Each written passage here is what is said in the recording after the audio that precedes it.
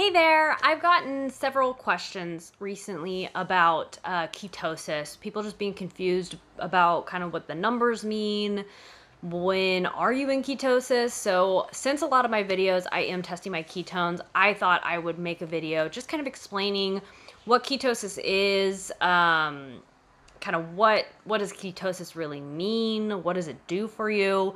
And just overall, just kind of an explanation about ketosis as I understand it. So I will go ahead and start this video. If you like videos like this, consider subscribing to my channel. Give this video a thumbs up if you find it helpful at all, or if you like this video. I will go ahead and get into it. So to start things off, ketosis is basically the blood ketones that's in your body, that's assigned basically a number. So if your ketones in your blood are at a 0.5 or above, that means you're in ketosis. So for my purposes, I focus on ketosis as being 0.5 and above, because that I do keto as a diet and as a lifestyle, not for any medical reasons. So that's kind of what I focus on in my ketone testing videos. So for me in particular, why I like to try and stay in ketosis, which is at 0.5 or above, is because my energy level tends to be higher when I'm in ketosis. I tend to feel better. When I'm below a 0.5, I tend to feel more lethargic. It's not always, that's just what it seems to be most of the time. So that's kind of why I focus on the numbers. It might be different for you. You might feel lethargic at a 0.5. Maybe you feel your best at 1.0. But I know for me in particular, I definitely feel better when I am a 0.5 or above. So for me, what your ketones basically are helpful for is just a measurement of how your food is affecting your body. That's how I like to use my ketones. That's why I test my ketones for different products that I have, is because I want to fill my day with foods that either have no effect on my ketones or raise my ketones, because I know that when I am at a 0.5 and above, I feel my best. So that's kind of what I use testing my ketones for. You can use it for whatever else you want to use it for, but that's kind of the way that makes the most sense to me and that I find the most helpful. I had tried testing my glucose levels in the past, and I did that for the same reason, to try and identify which foods I can eat and which foods I can't eat.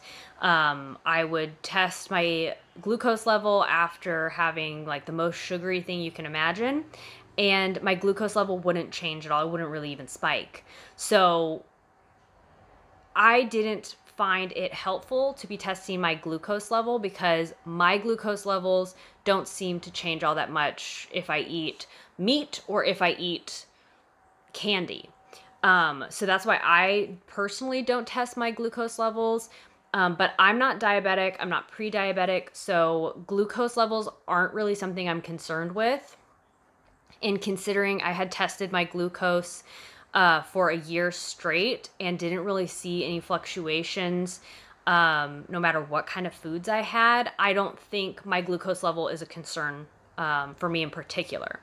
I know some people do keto because they are diabetic, so obviously testing your glucose levels might be more beneficial than testing your ketones, but for me it's the opposite. My glucose levels don't really tell me much, rather than my ketone levels do. Another reason why some people like to test their ketones to make sure they're in ketosis is because lots of people believe that your body burns more fat when it's in ketosis versus when it's not in ketosis.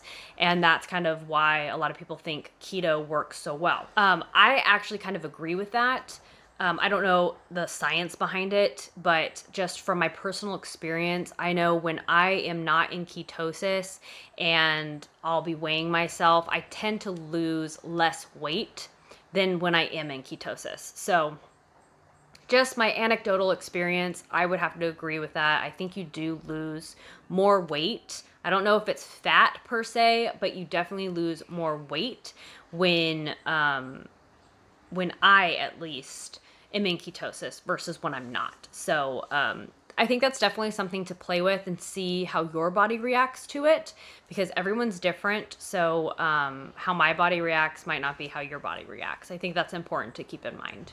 So that's kind of my brief summary of kind of what ketosis is, what it can be helpful for, and how you can kind of use your ketone levels to help your journey along. I think the important thing for me is that my ketones are most closely aligned with how I feel. And why I started doing keto is to feel my best. So you might be doing keto to lose a lot of weight, and I think keto is great for that. And if that is the case, being in ketosis might help you reach that goal. But I think really you got to try things out and see, what ketone level you feel the best at and what kind of helps you to lose the weight that you're wanting to lose or feel the way that you're wanting to feel. So I hope this was helpful for you guys. I'm not like a scientist. I've just been doing keto for over 2 years now and just have learned some things from experience. This is just from my personal experience and kind of what I've seen other people talk about in their videos. So this is mostly anecdotal, but I hope this was helpful to you in some way. I know this can be pretty confusing if you're just getting started. So if you have any questions, let me know and I'll try and help the best way I can. But that's all I have for you in this video. I'll see you in the next one. Bye.